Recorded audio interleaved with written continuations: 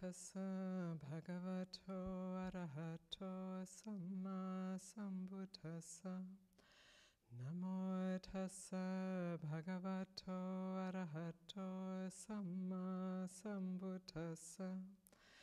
Namo tassa bhagavato arahato samma sambuddhassa. Buddhaṃ Dhammaṃ Sanghaṃ Namasami.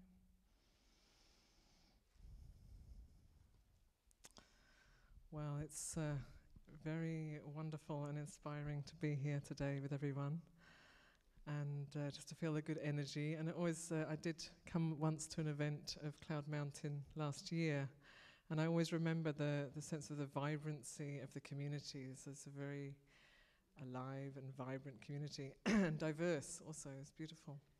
So it makes me very happy, even just to think of you all. It makes me very happy. And this is a day of giving, a day of generosity, and with a vision to support an establishment of a monastery in the Seattle area. And it is very inspiring to see so many people come together for this here and further afield, and how incredibly generous the support has been so far. May that continue, so that the vision is fully realized. And I was reflecting on, excuse me, on this morning, Ajahn Nisapho wrote a little message saying, what is the Dhamma quote or Dhamma teaching that's been most important through your practice? And for me, it was all conditions are transient.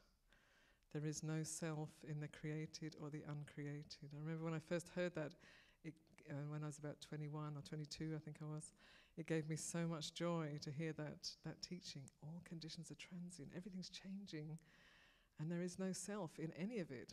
Wow, that is so liberating, that is so freeing. And then, of course, there's the long journey to really deeply understand what that means. And I think when I first heard it, there was for this one, a very strong sense of separate self. And I think certainly in America, the conditioning is very strongly that way. You're a separate individual personality, and you make your way in the world. And there are strengths to that, but there's also this great weakness in that it's not really true. We're not really, we are all absolutely unique individuals. Just look around the room here. No two people are alike. We're all very unique. And I love that about human beings. We all arise in our unique ways. And yet, we are absolutely part of each other. We're all interconnected. We're all, right now, in this room together, we're all breathing together. We've all shared meal together. We are, in a way, and we've chanted together and shared together in a sense of generosity and giving, and this, you might notice, breaks down that sense of separation of me. It's not about, it's about the community. It's not about one person who's done something extraordinary. It's about the coming together of everyone, and everyone being part of the generosity and the maybe gradual or sometimes rapid transformation of the heart in a sangha, in a community like this.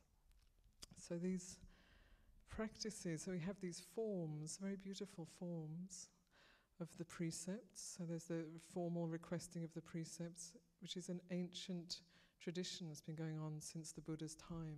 Those 5 precepts have been chanted, they've been taken by people, ordinary people, since the time of the Buddha, all these 2,600 years. This practice has been going on, and there's these beautiful forms for that we can do together, and then there's what we bring to that, what we bring to those forms. So obviously if we just come and we chant, and we learn the chant, and we chant the precepts and then forget about them, you know, we get a few moments perhaps where it feels nice, and then we're back in our old muddle of struggling through our life. So these forms are intended to be, that we breathe life into them, they're to be lived.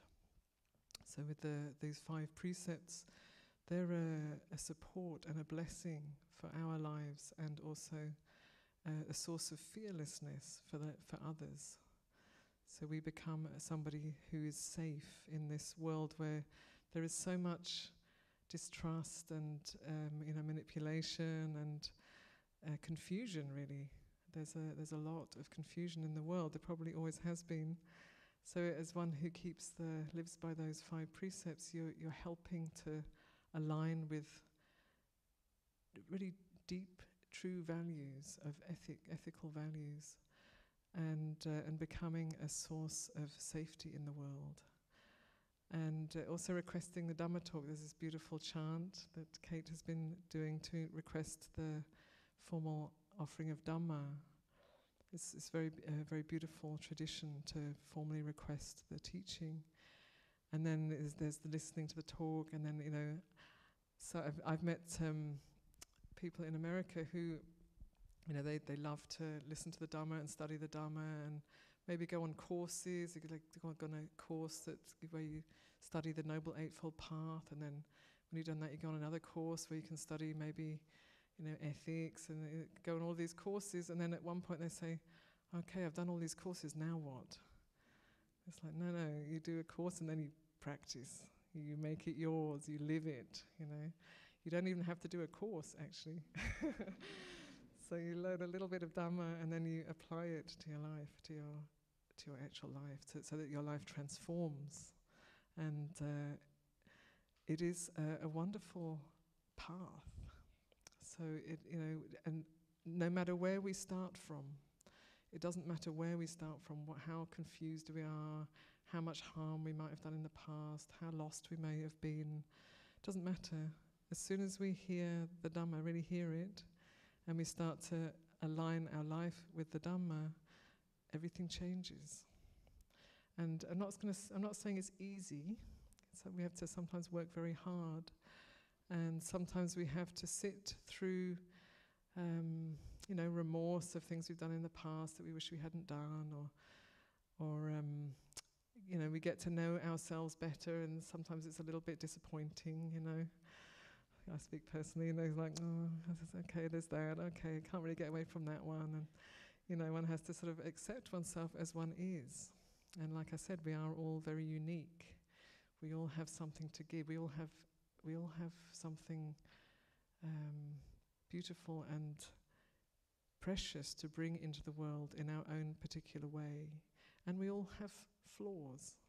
We're all, a little bit imperfect as a separate individual. And that's why community is so essential, that we come together and let's listen to that for a moment. We come together and we become whole together. And we're not meant to be complete, like good at everything and perfectly, rounded individuals. We have this idea that's been given to us of how we're supposed to be, and then we never live up to that. And so then there can always be this sense of lack and sense of not good enough, or sense of, I have to keep trying, there's something wrong with me, this happens a lot. Or worrying, gosh, how am I going to manage? I'm just not as perfect as I'm supposed to be. And so the Dhamma is very forgiving. It's very, the arms are wide and friendly in the Dhamma.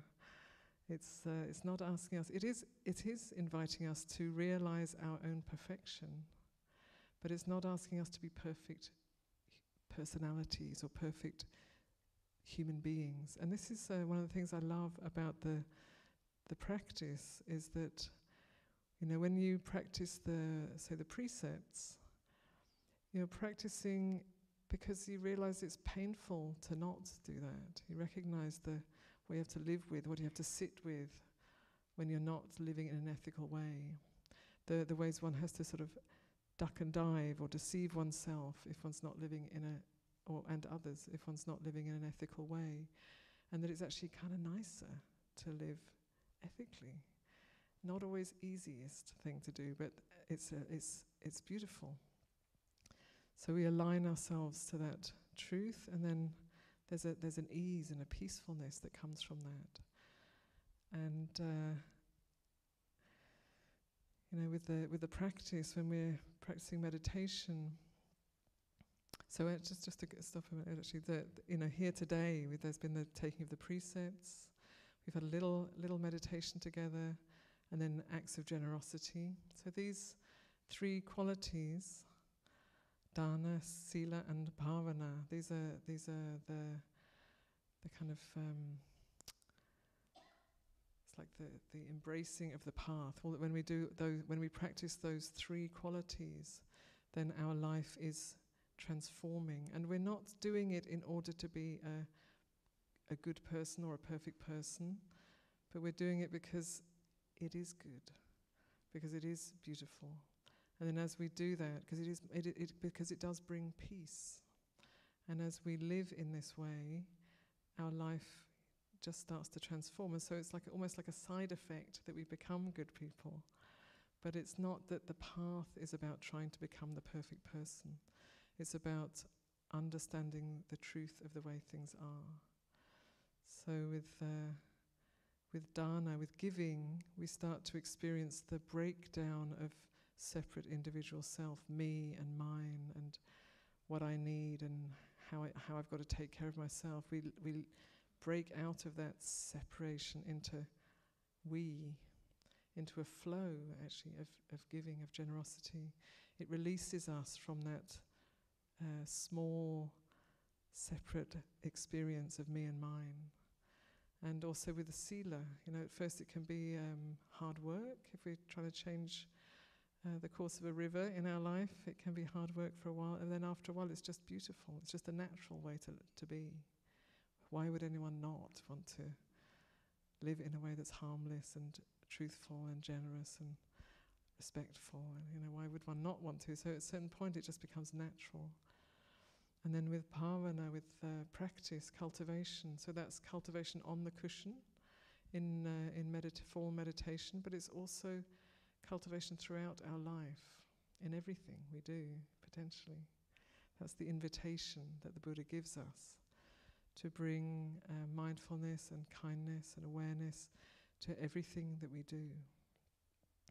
To everything that we do, and also to our intention as to why we are doing what we're doing. And as we take that on little by little, it becomes more natural. So the Dhamma, one of the translations of the word Dhamma is nature. So the Dhamma is aligning us to become more attuned to the natural way of things. And that's inherently peaceful. And the more we're operating from a sense of a separate individual personality, the story that the world tells us we're supposed to be, the more alienating it gets and the more difficult it gets, the more of a struggle it is, and we wonder why we're suffering so much. And we're suffering so much because we're not aligned with reality. So the Dhamma is the truth of the way things are. So this reflection, all conditions are transient. And I love that word, transient. Here in America, transient, it also means that, like these people in the tent city that are moving in here, that also means people who don't have a place to live, who move from place to place. And transient, before I knew that, I just learned that over here in America. And when I first heard the translation, all conditions are transient, that word just gives it kind of conveys the quality of ever change. So it's not just that things change, like we all know that things change. It's not just like there are things and then they change, but that it's all changing all the time. And so and the more we understand that, the more we really understand the changing nature of things, and it's an invitation to let go, because we recognize it's painful to hold on, to try and hold on to that which is changing. It's going to change anyway if we hold on or not. So it's an invitation as we reflect on, in our practice, as we reflect on everything's transient, everything's changing. Okay, everything's changing.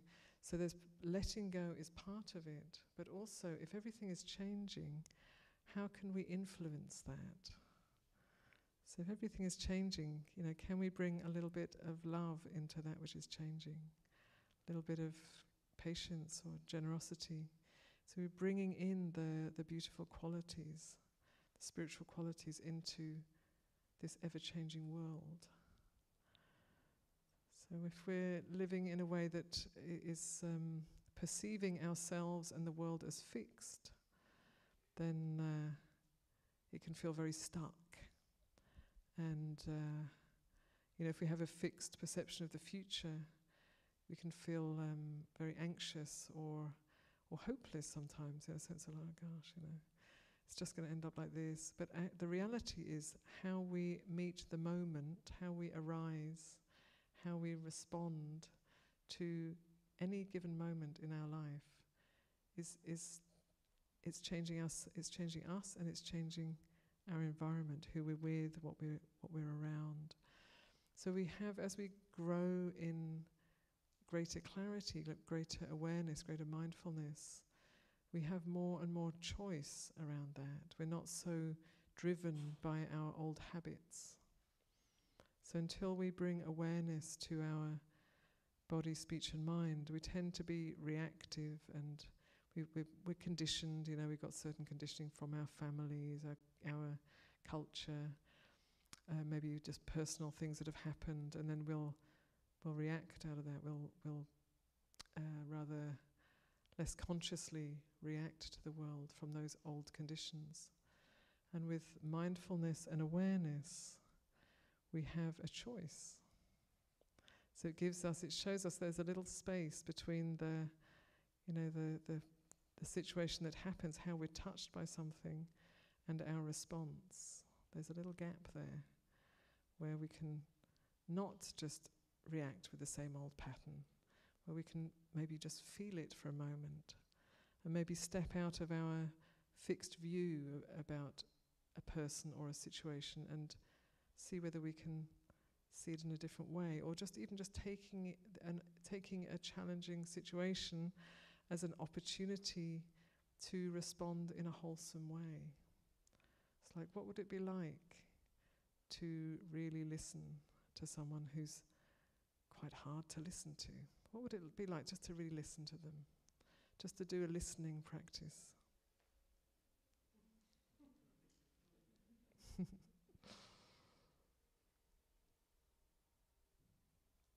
How beautiful. And what would it be like to be generous when we feel afraid to be generous?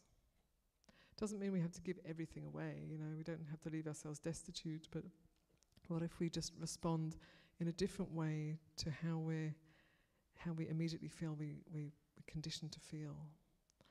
So in those little steps, we start to transform the way we are, and in that we're transforming the way we experience the world. And we are also transforming the world. So here, this gathering here today, this is one of the things that's happening in the world today. And it probably won't get onto the news.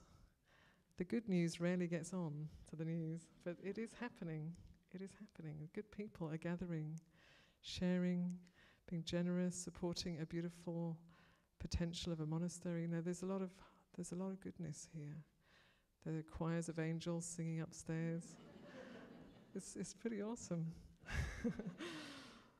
So we can, in how we meet our experience inside and outside, we have an opportunity to transform our heart, to be a source of of safety, a source of kindness, a source of generosity, a source of wisdom. You know, the Buddha says the Dhamma is to be experienced individually by the wise. And when I first read that, I thought, oh, that's like those wise people out there somewhere, you know. They're the ones who experience it, okay. And it's like, no, it's to be experienced by the wisdom within each of us. We all have wisdom, it's part of what we are.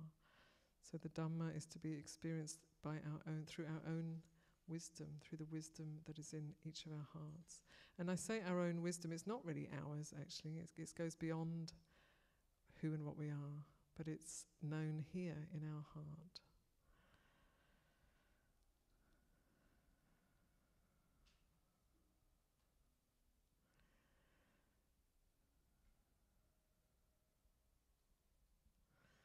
So we have this beautiful opportunity in this life. You know, we've been very fortunate to come across the Dhamma. Some people here have the good karma to be born in Buddhist countries and to be, you know, raised with Buddhism. This is very good karma. And some of us have found it in various ways along the way, you know, later. Young or middle-aged or old, it doesn't matter actually. I know people who say, oh, I just wish I'd come across the Dhamma when I was younger. You know, maybe they're 50, 60, 70. Oh, if only I'd come across the Dhamma when I was younger. No, you came across the Dhamma in this lifetime. This is awesome. Now is the time. This is the time for practice. It's now. It's with this aging body. It's with this life situation. It's now, always now. So we have this beautiful opportunity. And as a community, you know, as was mentioned, you know, it's not all easy. There's going to be differences and disagreements and different culture clashes, and all of those things can happen. And we can take that as part of how to learn to be together and to be generous. And you know, my deep wish is that this monastery, Clear Mountain Monastery, will be a place really for you all to deepen your practice, to gain insight, to lighten your load, to free yourself of the burdens of a separate individual self, and to enjoy the lightness and the beauty and the freedom that the Dhamma points us to.